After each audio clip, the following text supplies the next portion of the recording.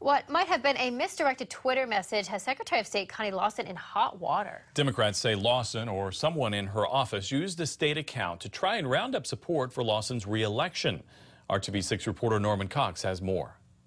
The Secretary of State's office is keeping a closed mouth on the Twitter incident, which Indiana Democrats say violates ethics laws.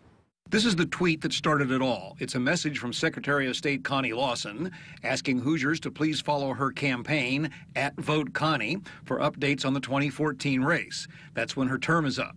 It also asks followers to please like her campaign Facebook page. The problem is the tweet came out on @Secretary Lawson, which is her official state Twitter account.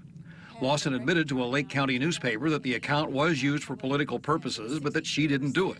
However, her office spokesperson, Valerie Kroger, told the paper she deleted the tweet, but that Lawson had posted it from her iPhone.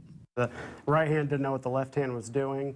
It shows a lack of accountability when there was a dispute over who tweeted and whether the account was official or whether it wasn't. And so I think our message here is that this is the party of her predecessor was convicted of voting fraud, and this shows some lack of transparency or accountability in being able to follow ethics laws and election law.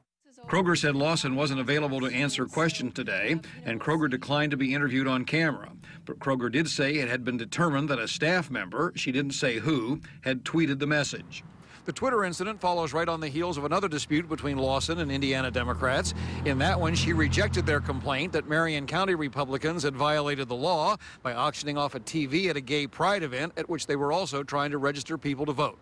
At the State House, I'm Norman Cox, RTV6. Now, Lawson was appointed Secretary of State by former Governor Mitch Daniels after her predecessor, Charlie White, was removed from office after his convictions for voter fraud, perjury, and theft.